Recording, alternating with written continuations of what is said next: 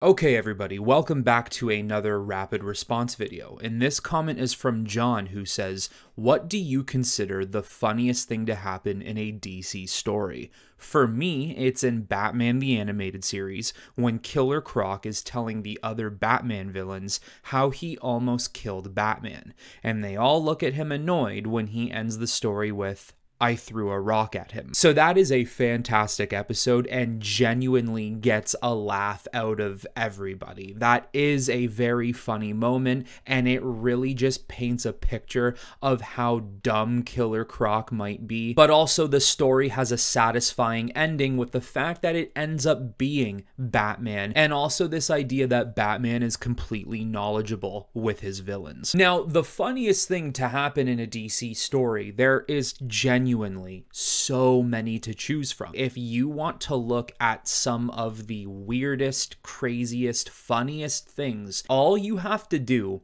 is look at the 50s. And the biggest reason for this is because they truly did not know what they wanted these comic book characters to be, what the purpose of them truly was other than fighting bad guys, to the point where they would do some of the craziest, outlandish things. So what I'm going to do is I'm going to go through a couple of things that particularly stand out to me. So the first one I have to mention, and this is one of the craziest things I think I have ever seen Batman do. Genuinely, I laughed out loud when I first read this. I laughed so hard I had to put the comic book down and leave it alone for about a half an hour before I continued the issue. It is Batman's second run-in with Prometheus in JLA issue number 37. I remember this clear as day. He finds a way to immobilize Prometheus's helmet, in which this moment Batman gave Prometheus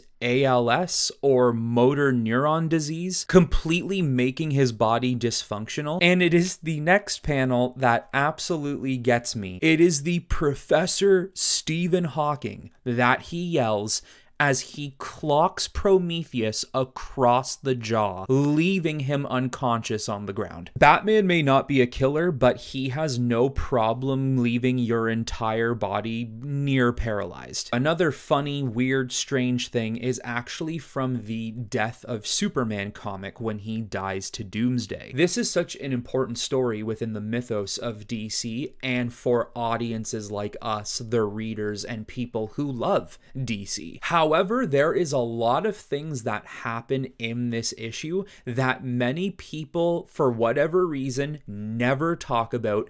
It never made it into the zeitgeist. Nobody remembers this, or at least it feels like nobody does. At this point in time, Lex Luthor actually faked his own death and pretended to be his own son from Australia, in which returning is dating Supergirl, which at the time was not actually Superman's cousin, but some random alien from a different dimension in the multiverse.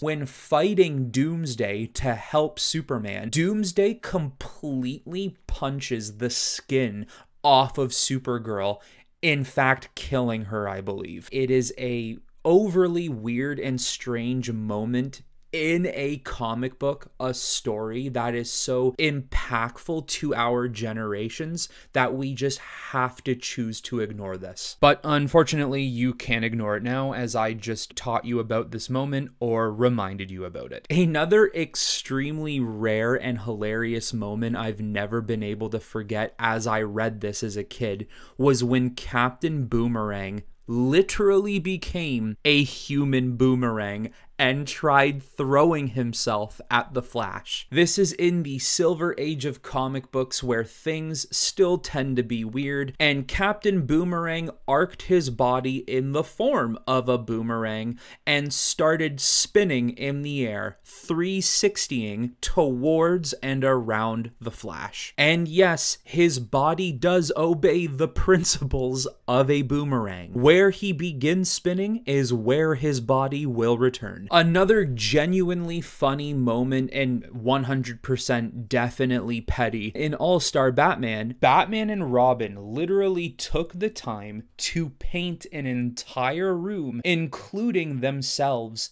yellow, just to get under the skin of Green Lantern. That version of Batman is 100% a prick, but you definitely cannot deny his determination. How about the time in the Golden Age when Batman first meets Selina Kyle and literally says to her, "Quit or Papa Spank." At this point in time, he threatened a woman he barely knew to stop misbehaving or he was going to give her a spanking like a 5-year-old child. Today, this would have a much more kinky connotation, but 50, 60, 70 years ago, this was definitely taken within the terms of being daddy's rules. There was one point in time, Riddler, Penguin, and the Joker turned Batman into a Bat Hulk, an oversized Goliath, Dr. Jekyll and Mr. Hyde type of a situation. He was exposed to unusual toxins, and not even just the fact that it made him super huge, he also gained the ability to melt things with the touch of his hands.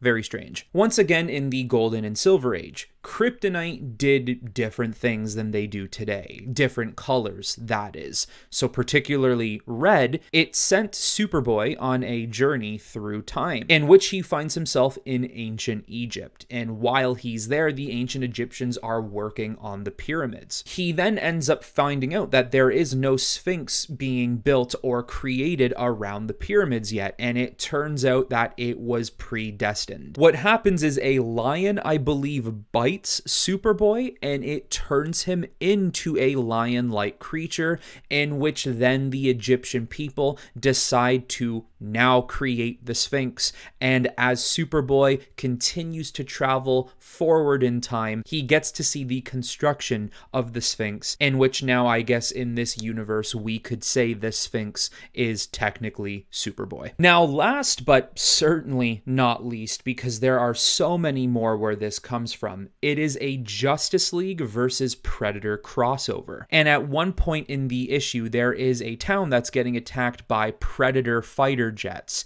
And what does Plastic Man do? He flat out turns himself into a form of a jet and starts flying around chasing the Predator jets, trying to take them down. Because, I mean, at this point, why the hell not? I think what absolutely kills me looking at this photo is the fact that the tip of the jet still has Plastic Man's teeth, and he has a little rat tail of hair at the center of his head. So there you go, guys. There's just a couple of examples of the funniest, weirdest, strangest things to happen in DC Comics. Like I said, there are so many others to talk about. So John, thank you for the comment, and everyone else, make sure to comment below some of your funniest moments you remember happening anywhere in the DC universe. But that is all I have for you on this one, everyone. I hope you all enjoyed the video, and until next time, I will talk to you all very soon.